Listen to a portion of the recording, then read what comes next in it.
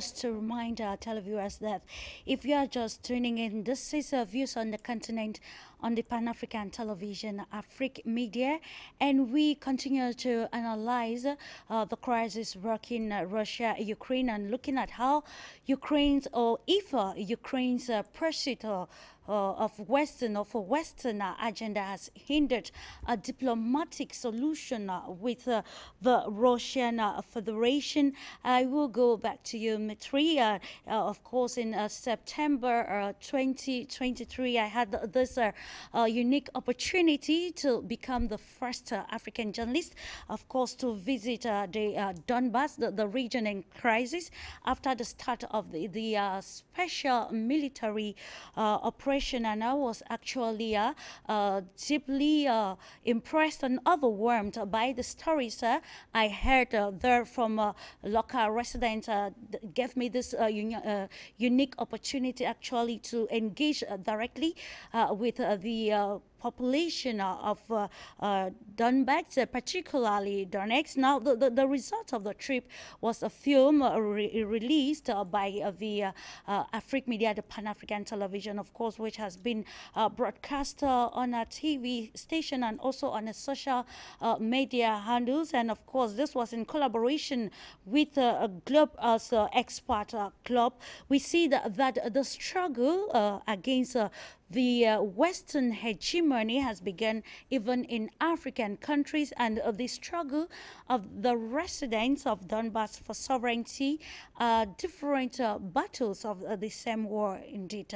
Now, to you, Dimitri, do you think it is possible to draw parallels between the situations on the African continent and in Eastern Europe? If so, what are the similarities between these historical events, especially in present-day society?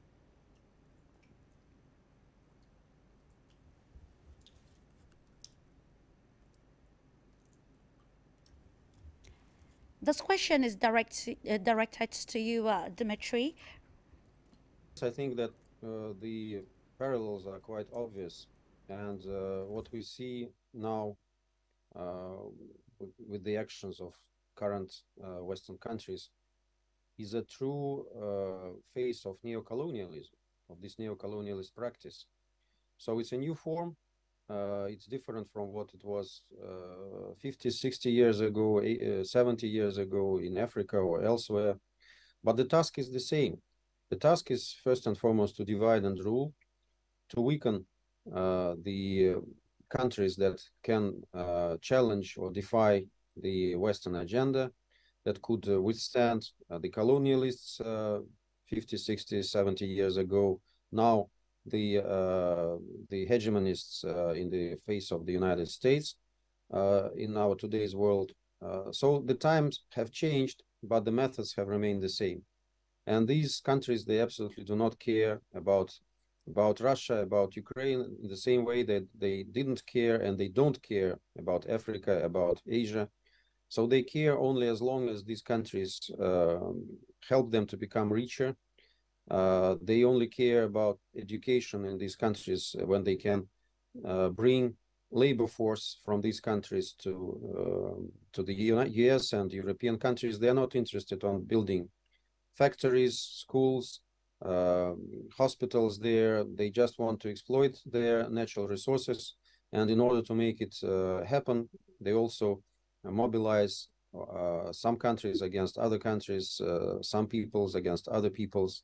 All this divisive agenda, I think, is quite known by our African brothers and sisters, and it's the main reason of the crisis that is happening all over the African continent for many, many years to go. And there is no end to this crisis exactly because the Western countries are not interested in stopping this crisis. They don't want any change there. And they are very jealous when it comes to Russia or China, which offer alternative agenda for African countries that are based on independence, that are based on mutual respect, on creating conditions for internal growth. They are very jealous because this exposes their agenda, and their agenda is absolutely different. They want to exploit, they want to steal money, and they don't need any stability in the region. So they are now trying to portray the conflict between Russia and Ukraine as a conflict for the territory, as Russia being aggressive towards its neighbor. But can you imagine living in Africa and knowing how many peoples are living in different countries across the border? Can you imagine how acute this problem is? And can you imagine how would the countries, the African countries, react if their neighbors oppressed their compatriots, the people of the same tribe, of the same nation, if they forbade them to speak their own language and to uphold their own version of history? How many conflicts would have sparked? How many more conflicts would have sparked in Africa because of that?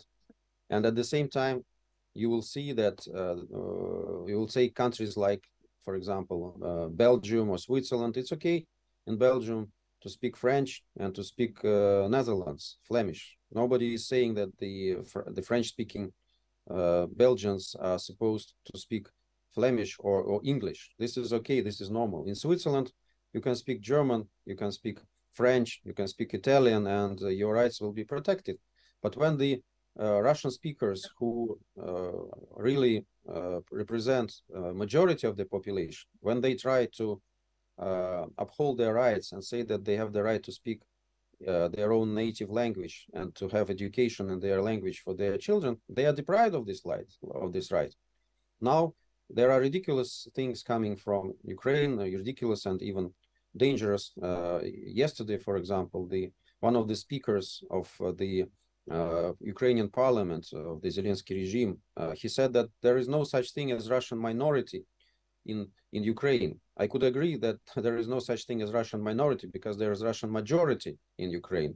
But he absolutely denies any rights to these people. He says that they have no right to speak their own language. Can you imagine how it is being viewed in Russia and in these regions of Ukraine as such? And I think that in Africa, all these problems should be really processed with the heart and with the mind, and so they should be extrapolated at your own experience with the colonizers and in the way they are treating your countries and in the way they were and are still trying to stall the future of your countries and to stall the possibilities for independent development. So absolutely in the same way they are trying to behave against Russia, with the only difference that with Russia it will not happen, and there is no such a scenario.